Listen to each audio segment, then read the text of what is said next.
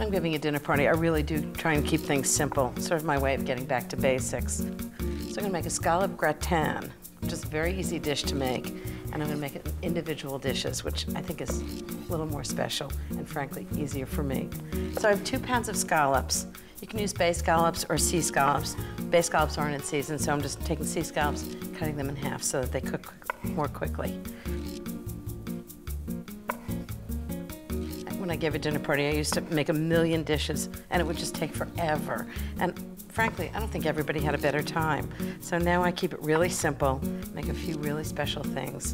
Big green salad to go with the scallops, and that's all anybody needs. Okay, that's 2 pounds of sea scallops cut in half. Now I'm gonna put a little white wine in each of the gratin dishes. I have 6 gratin dishes, and a tablespoon of white wine in each one. I'm using a dry white wine. I like Sauvignon Blanc, but whatever you're gonna serve with dinner, make sure it's a good one. Okay, now the scallops, I'm just gonna pat them dry a little bit. They'll brown better in the oven if they're a little drier.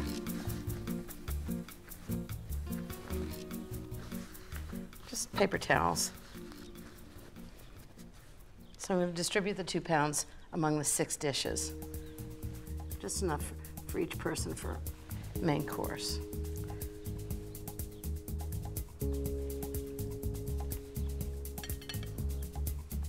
This is a great way to do a dish that serves a large crowd because you can actually assemble the whole thing in advance, refrigerate it, and then just bake it before dinner. I'm just gonna wash up and then I'll make the topping.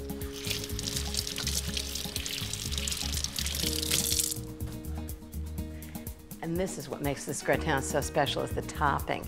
First into the mixing bowl, 6 tablespoons of unsalted butter at room temperature. Then 6 big garlic cloves, chopped. 2 minced shallots, 2 ounces of minced prosciutto, and 4 tablespoons of minced fresh parsley leaves. Some freshly squeezed lemon juice, 2 tablespoons. It's one of those magic ingredients that really brings out the flavor and everything in the dish. And then a French classic with seafood, Pernod. It's got a wonderful anise flavor. Just 2 tablespoons of Pernod really adds depth of flavor.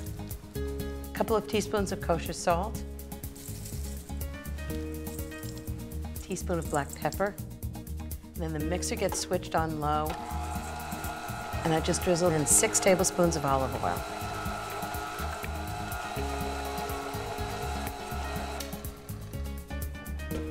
Okay, one more ingredient, panko.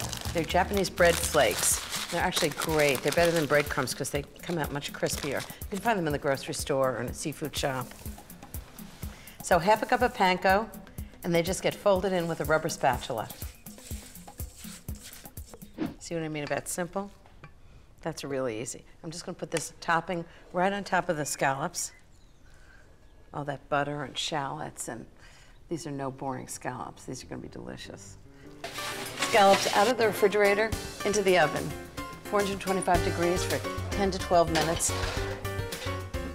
And they're gonna be bubbly and hot and delicious.